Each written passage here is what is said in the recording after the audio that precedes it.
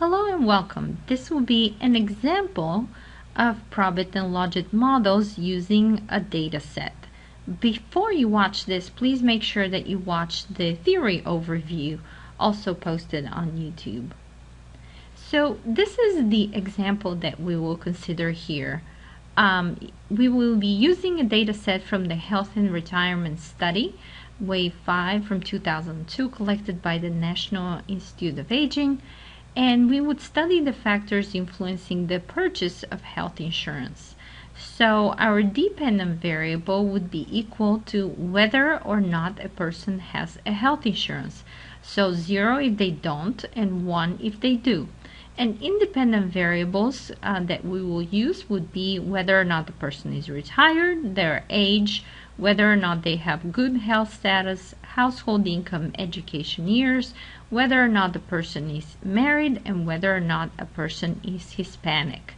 And so we will be estimating three models. First one is a linear regression model, Logit model, and then a Probit model. And I will show you the code how to do that with different software. So once we estimate these models, I will show you the results and basically how to interpret them. So here's a table of health insurance, yes or no. This is our dependent variable, and the Y codes would be 1 for yes and 0 for no. And the percent frequency coming from the data is that 39% of the people happen to have health insurance and 61 don't have health insurance. If you estimate the three models, these are the results that you will get. Here are the results for the regression model, simple just OLS model. These are the results for the Logit model, and these are the Probit model results. And I have reported here the coefficients, and the star indicates significant at the 5% level. Now, I don't have the standard errors or t-statistics here, but you should have them when you write a paper. I was just trying to save some space here so my table doesn't get too long. Okay, so how would you interpret these coefficients? Remember from the lecture that you can only say more likely or less likely, but you cannot interpret the magnitude of those coefficients. So here's how you would say for coefficient interpretation. Retired individuals, so basically this would be our independent variable, in comparison to those who are non-retired, basically would be more likely to have health insurance because these coefficients are positive and significant. Also, individuals with good health status, these guys, they will be more likely to have health insurance. Those that have higher household income, they will be more likely to have insurance. Those that have higher education, those that are married, and they would be more likely to have insurance.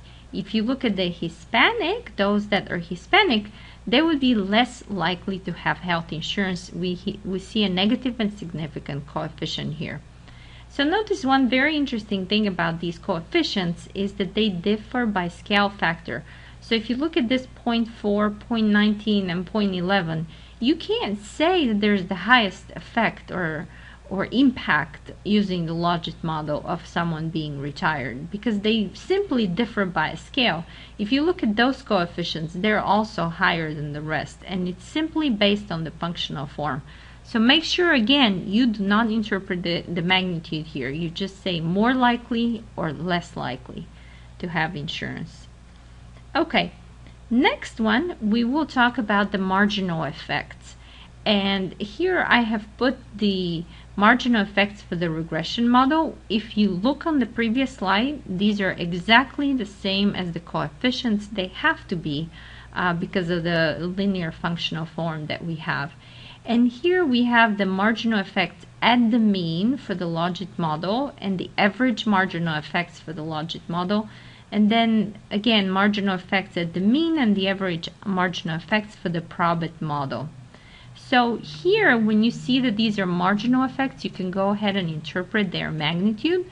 So the way you would say for example, for this coefficient, you would say that retired individuals are 4% more likely to have insurance in comparison to those that are not. And notice again that across all models, now we have the same marginal effects. So regardless of the fact that we had different coefficients, the marginal effects are pretty much the same. The way to interpret the continuous variable and that effect is, say, this one.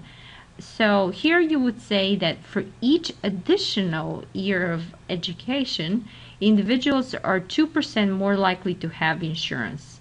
You could also say that Hispanics are 12% less likely to have insurance than non-Hispanics. Now, one very important point here is to use more likely and less likely, not just the word likely or less likely, because they still may not be likely to have insurance. Remember, only 39% of the people have insurance, so on the whole, they're not likely to have insurance. But if you're retired, they're 4% more likely than their base of 39% of having insurance. And this is what this whole thing means. So next point that I have here is that even though we had the coefficients different, look at these marginal effects. I mean, they do differ across models, but they're very, very similar. And also, if you look at the marginal effects at the mean and the average marginal effects, as we discussed in the lecture, they're also very, very similar. So in practice, it doesn't matter which approach you're using.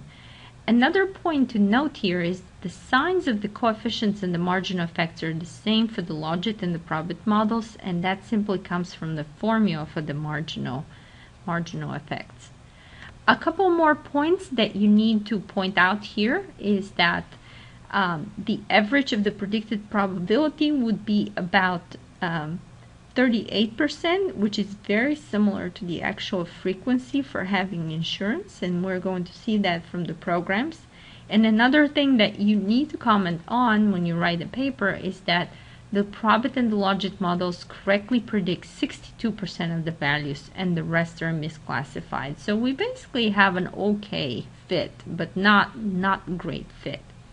Okay, so let's see now how these models are estimated with different software.